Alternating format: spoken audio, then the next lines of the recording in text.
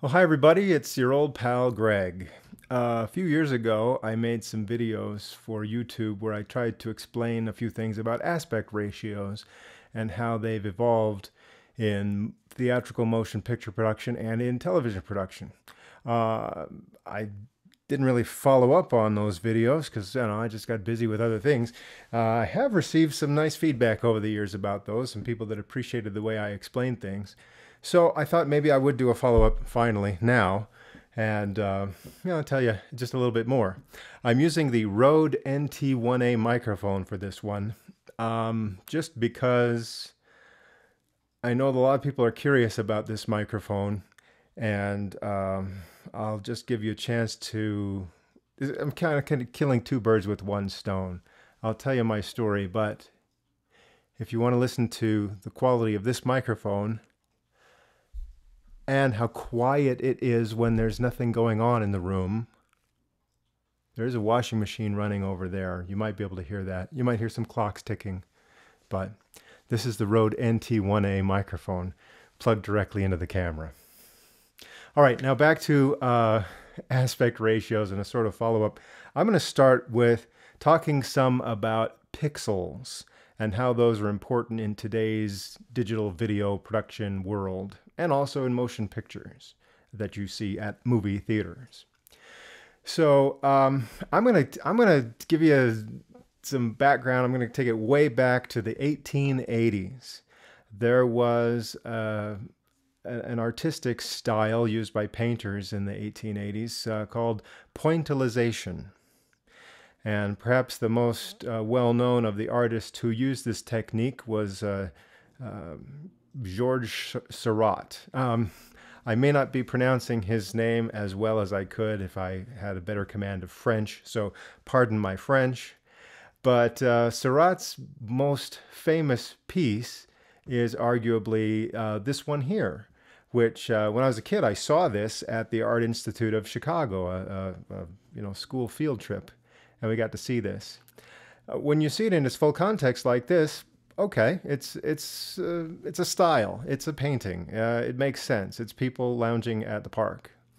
If you get really close to the painting and look at it, real close up, you're going to see that it's really comprised of a whole bunch of little colored dots. And, I don't think that the painters at the time that this movement was going on realized that they were experimenting with what would become the foundations of digital video and computer graphics that's so important to the 21st century.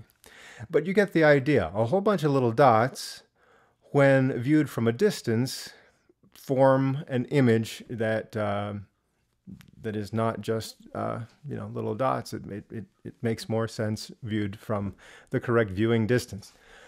Okay, so keep that in mind. This is kind of what pixels do.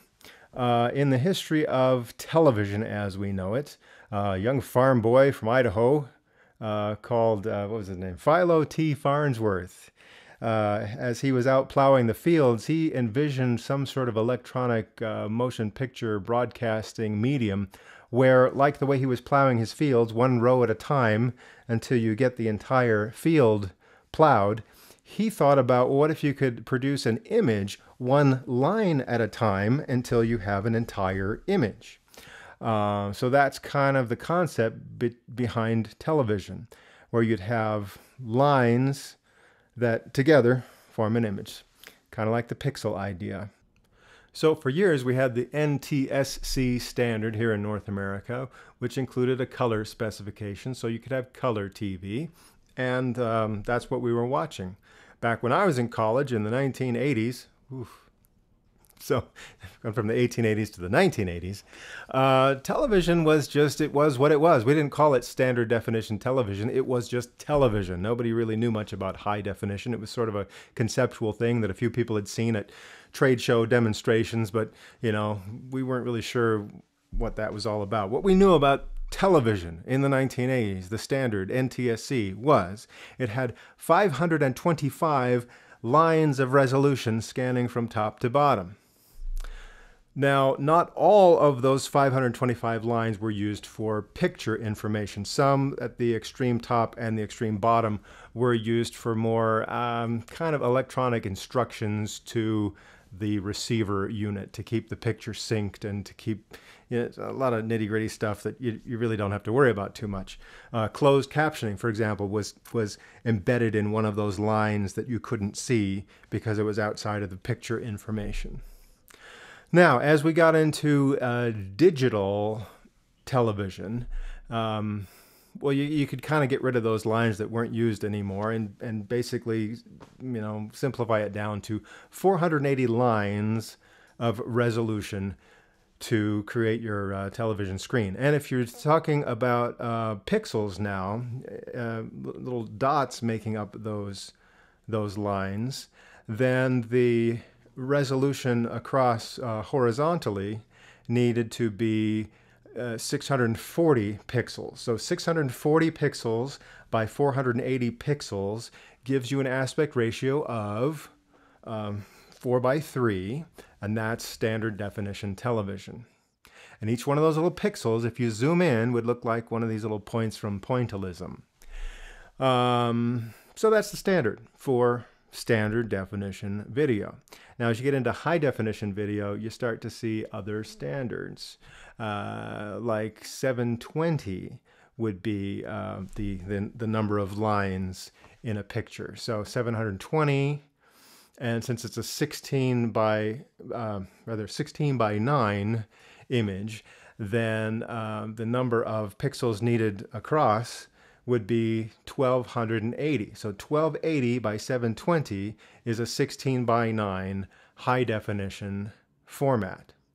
But then there's also the 1080 lines of resolution, 1080. So to get a 16 by 9 aspect ratio, you would have 1920 by 1080 gives you, that full high definition standard. Now, if you're shopping for TVs, you've probably seen the specifications when they say, well, this monitor here has a 720p resolution, and this other monitor over here has a 1080 resolution. So what that means is, well, they're both high definition. Usually if it's a 720 monitor, hear the fridge with this great microphone. Okay, if it's a 720 monitor, it's probably one of the smaller ones. Maybe a few years ago, you could have gotten a 42-inch or larger monitor that was only a 720 resolution. But these days, it's pretty much the standard. If you're anywhere above 32 inches on your diagonal measurement of your screen, then you're going to probably have a 1080 screen. Oddly enough, here, let me show you this popular little camera that people like to use, the GoPro camera. These little cameras you can mount to your helmet when you go skydiving or skiing or whatever. This little camera is a fun little camera that can actually shoot in both the 1080 resolution or in a 720 resolution for high definition video. When it's in the 720 resolution mode, it has some slow motion features, which are kind of fun. It can shoot at twice normal speed, which means you can play it back at normal speed and you get half speed slow motion. This thing will even shoot at standard definition widescreen. So it would be a 480 pixel height, but with a 16 by 9 aspect ratio. And when you do that, you can actually shoot at 4 times normal speed for your frame rate, and then get slow motion in standard definition. So that's just a side note here. When I talk about frame rates, okay, that's another thing that back when I was in college, the frame rate for video was 30 frames per second on NTSC. It's actually 29.97 frames per second. There's some technical issues on why that is, but let's just say it's 30 frames per second. But maybe not, 30 full frames. It's a technicality there. You see, what happens with NTSC video is it has an interlaced picture. Now, when I say interlaced, this is as opposed to what's called progressive scan. And when you're out there shopping for TVs, or you're looking at the specifications on your camera, it may say that it shoots 1080i, or your monitor displays at 1080i or 720p. The I meaning interlaced and the P meaning progressive scan. Now, what this means, and other people have explained this on YouTube videos, but I'll try and explain it as well. The original idea for the television broadcast standard was this interlaced picture, where you've got these scan lines going across the screen. Let's say that instead of doing an entire 525 lines or 480 lines at once, they do half of those. Let's just say, if you numbered all those lines, start with the odd numbered lines, and then do the even numbered lines, the odd numbered lines, even number, and you just keep interlacing those pictures.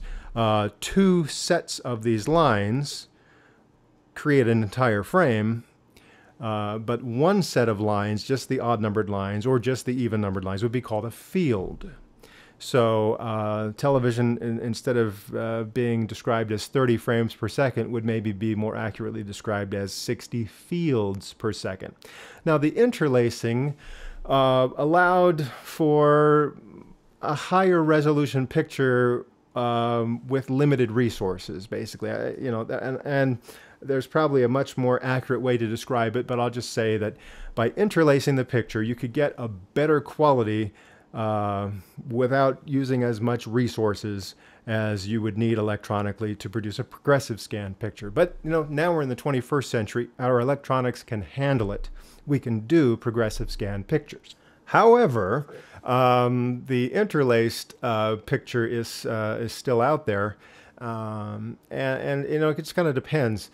A lot of people prefer the look of progressive scan because it looks more like a movie that you would see at the movie theater.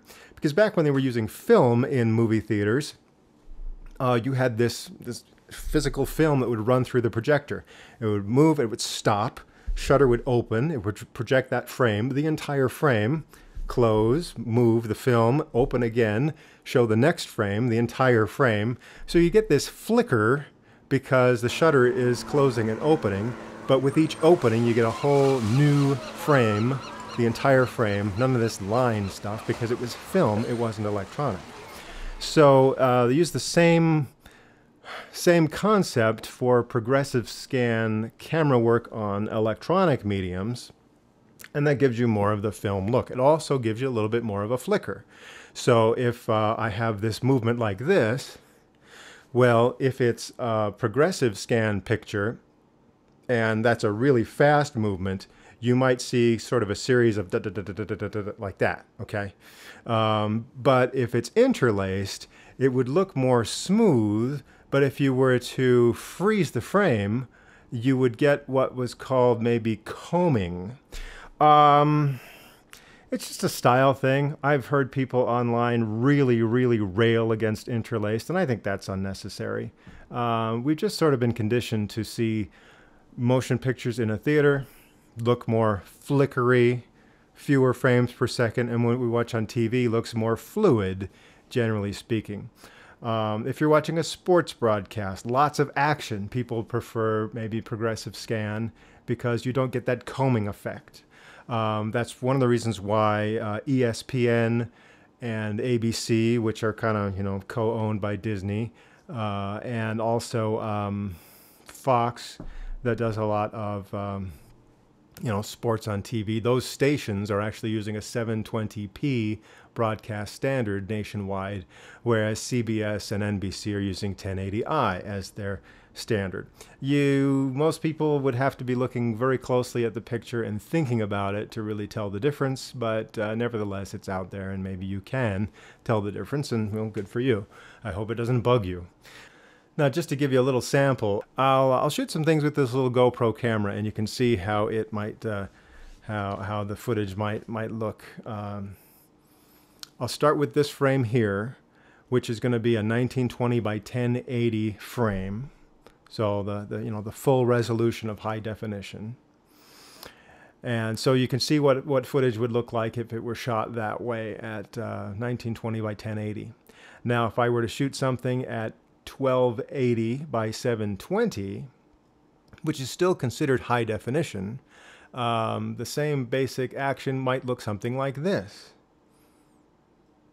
But your TV is going to go ahead and blow that up to the same picture size as if you were watching something at 1080.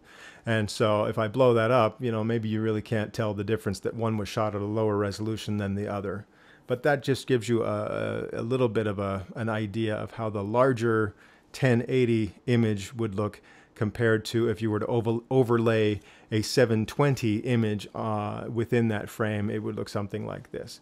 Whereas if you had something that was widescreen standard definition at a 480 resolution of the horizontal lines there, then that 480 image would look something like this when you were watching it, by comparison. And again, your monitor is going to blow this up to maybe fill up the whole screen. If you were shooting something in standard definition at a 4:3 aspect ratio, then of course it would look more like a square picture compared to the wider high definition frame. So just some basic examples of how those things are different from a pixel resolution standpoint.